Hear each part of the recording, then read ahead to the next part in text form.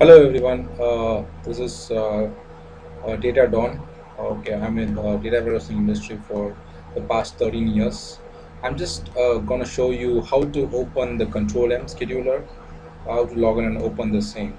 Okay, let's go here, and then I'm talking about the Control-M scheduler version 6.4, which has the web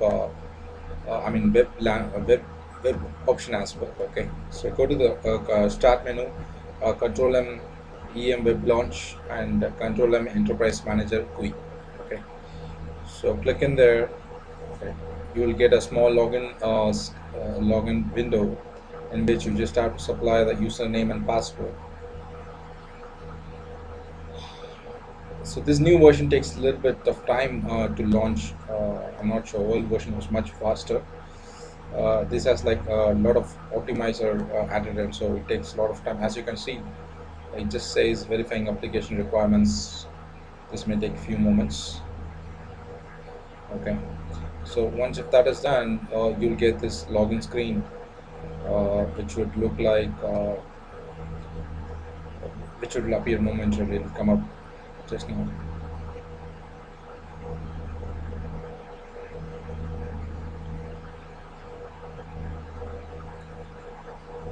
So this is the control enterprise manager login screen.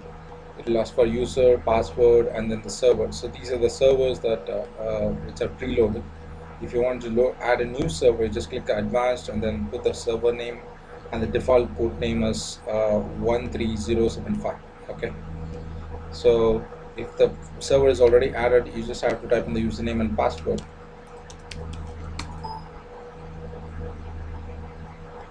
I know the password as well, so I'm just typing that in. And this is the control of enterprise manager QA. Okay, so to open the current actively running jobs, you just have to click open and then put all jobs. Like there are various options available, so I normally do all jobs or all active jobs, which will open all the jobs which is scheduled to run today, which is active. Okay,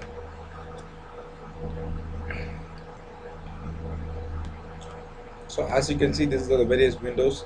This is the tree view wherein all the applications and the corresponding jobs will be there, and this is the neighborhood window, and this is like a minimized network overview window. Okay, so you can expand any of the two. So these are the various applications, and these are the jobs underneath that. Okay, so if I wanted to see any particular job, I'm just going to open any one of the job, and then see the neighborhood. Okay, this job will show you this will just show you the list of jobs, and you can see the predecessors and successors. So if you open any application, you can see all the jobs underneath that in a scheduled fashion.